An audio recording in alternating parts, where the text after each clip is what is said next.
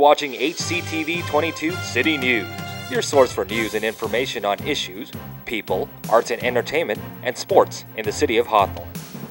In this edition of City News, see what the Hawthorne Police Department is doing to make our city a safer place. Also, we tell you where in Hawthorne you can drive a little faster, and a new president and CEO with big visions. We introduce you to the new person in charge at Behavioral Health Services. These stories and much more coming up on City News.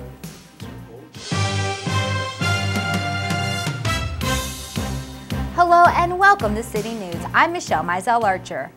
Reports show that unlicensed drivers are responsible for a high percentage of hit-and-run accidents.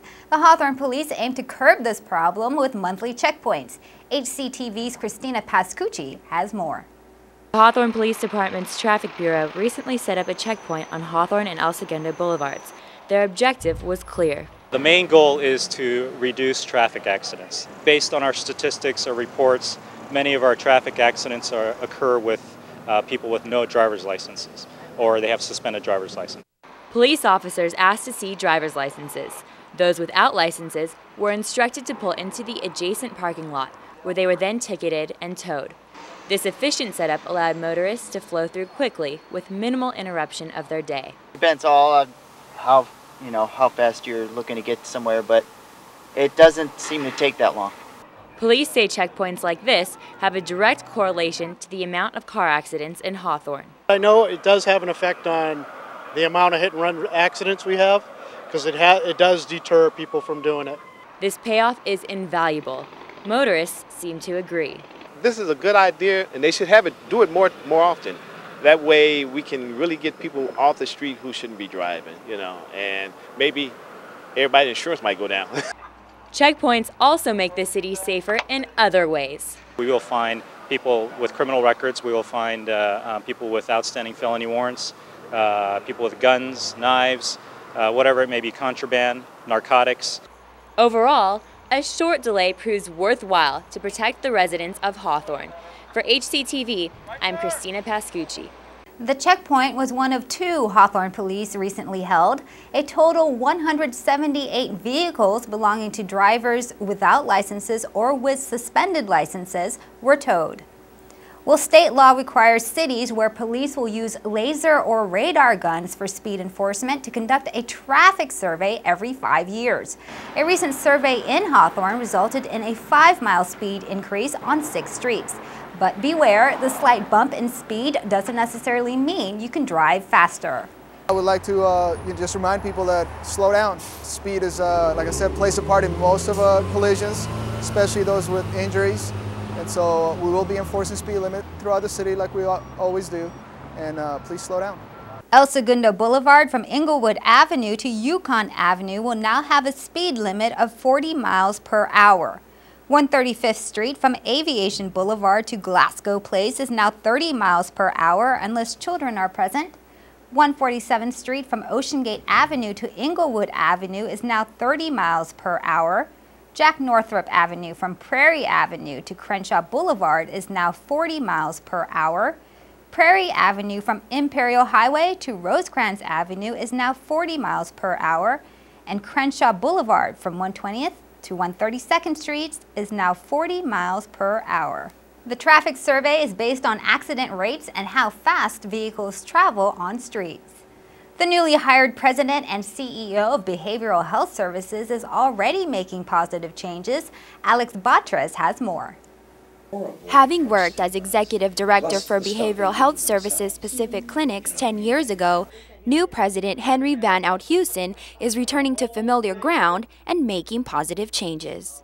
What I did at my job at Pacific Clinics was to integrate drug and alcohol outpatient treatment into a mental health setting.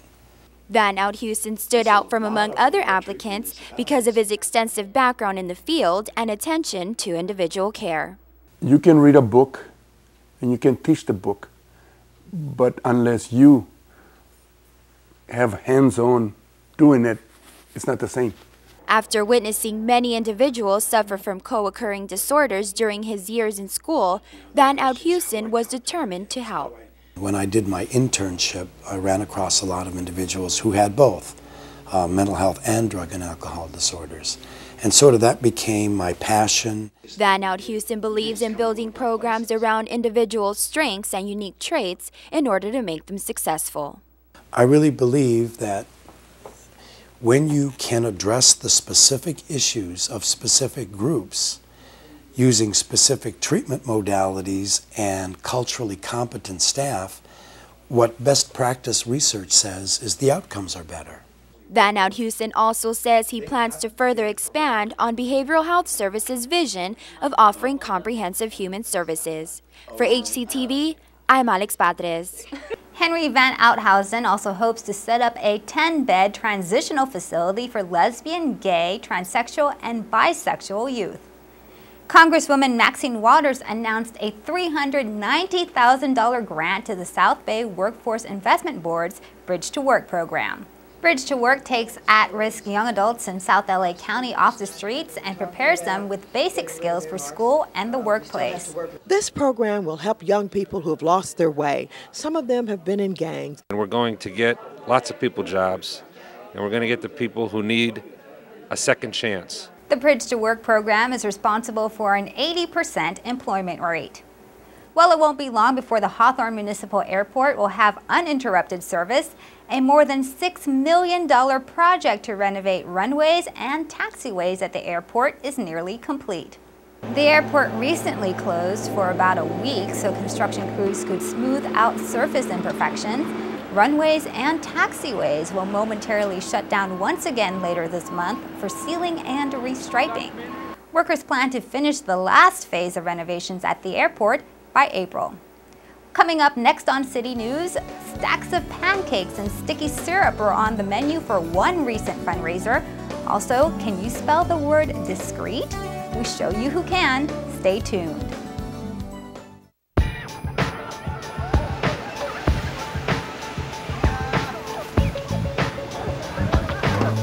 Hey kid, come on.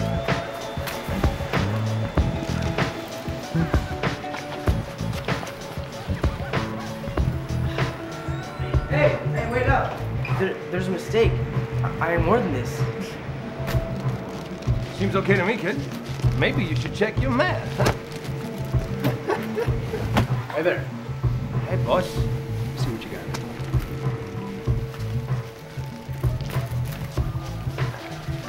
got. Maybe you should check yours.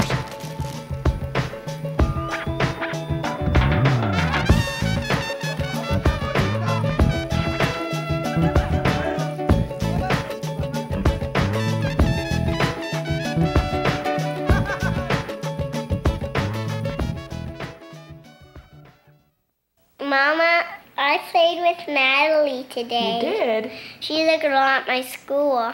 She has pretty hair and I like her long hair. We played together, we talked together, and we were eating outside and bugs got on it. Gnats.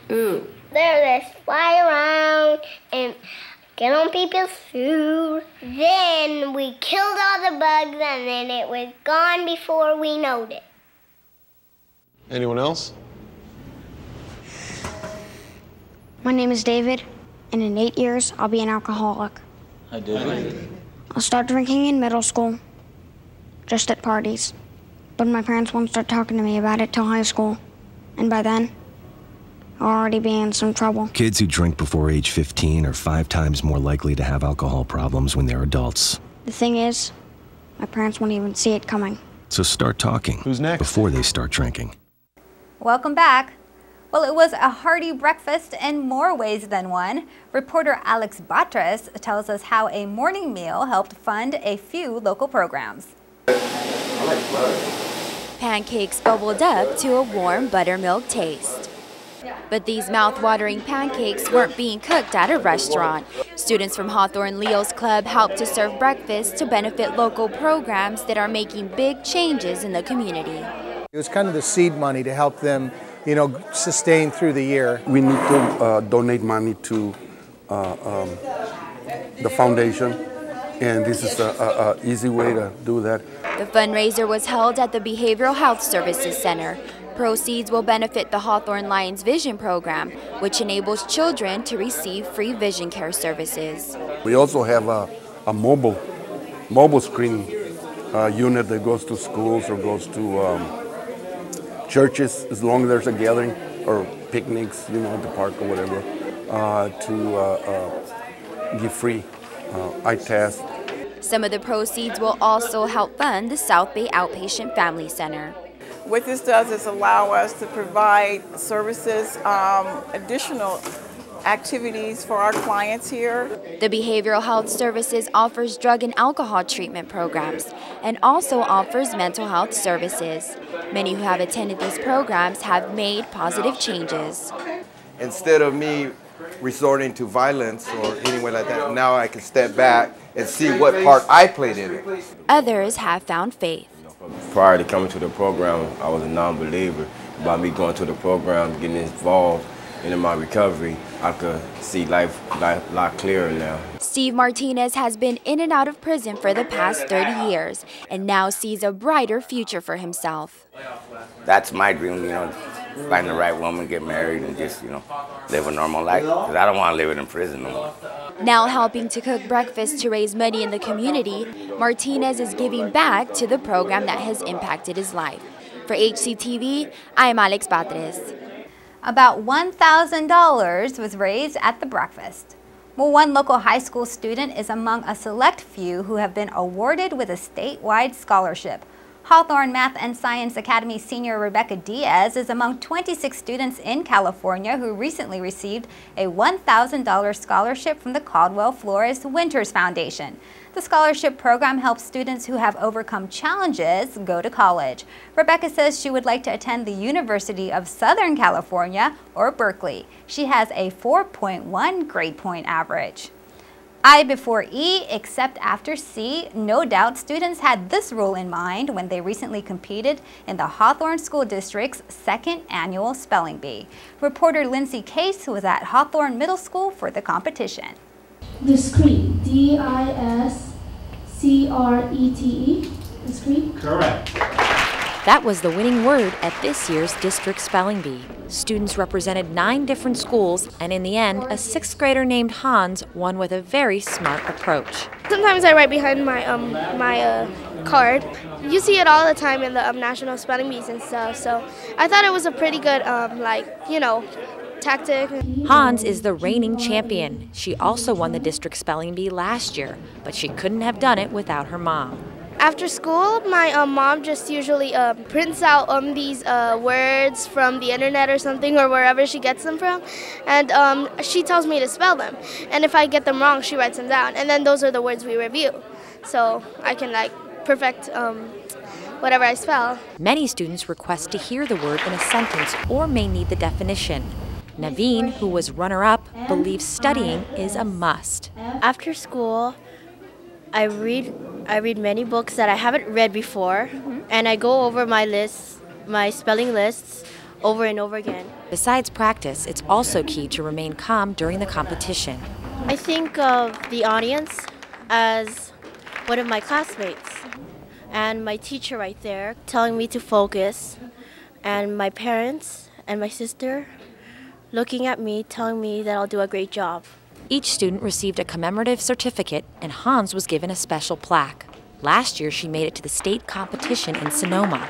I want to go back to Sonoma this year and try to take it off. She also had a special message for her dad, who's fighting the war in Iraq. Dad, this is to make you proud, and I hope I make you proud the same way you make me proud.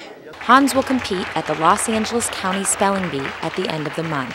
For HCTV, I'm Lindsay Case. We'll keep you up to date on Hans's progress. If all goes well, she will head to the state competition in Sonoma later this year. Well, some students will be rewarded for showing up at one local high school.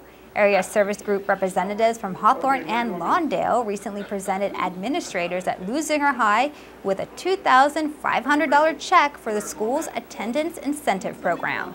I'd just like to thank everyone who contributed to this very generous donation that goes directly to kids